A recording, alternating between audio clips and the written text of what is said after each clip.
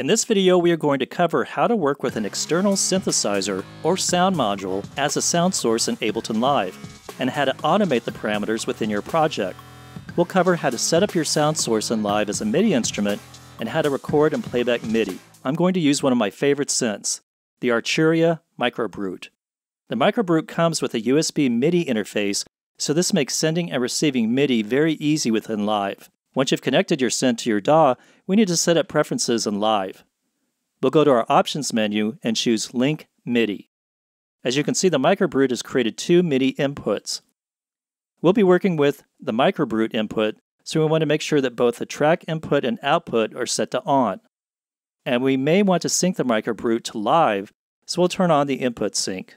First, we want to set up our external device, so we'll choose a MIDI track or create a MIDI track, and go to Live's Instruments and select External Instrument. Next, let's set up an external instrument so we have the right output set for our MIDI to play through Live to our external device. We'll open MIDI 2 and select Microbrute. Then let's set our audio output, which is input 4 on my DAW interface. Next, let's set up our input source for recording, which will be the Microbrute. I've got my metronome set up, so let's record a simple MIDI phrase.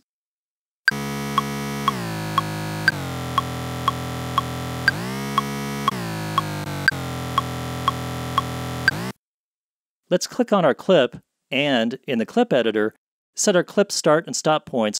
Now we can add some clip automation to this phrase. To enable clip modulation, we need to click on our track, and in our external instrument, tell it to display modulation parameters. To do that, right-click on the gain knob and select Show Modulation. Now we'll select our MIDI clip.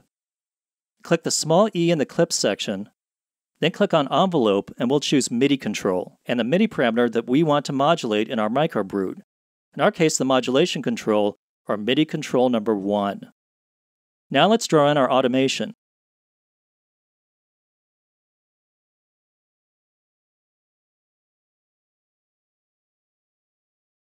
Let's add a drum loop and put this in context of a groove. Let's take a listen.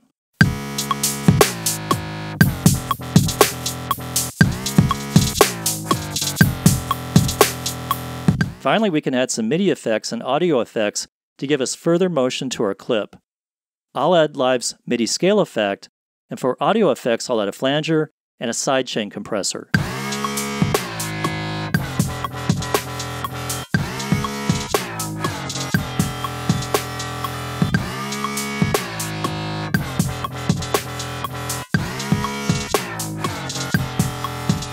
I hope this gives you some inspiration as far as what you can do with your external devices.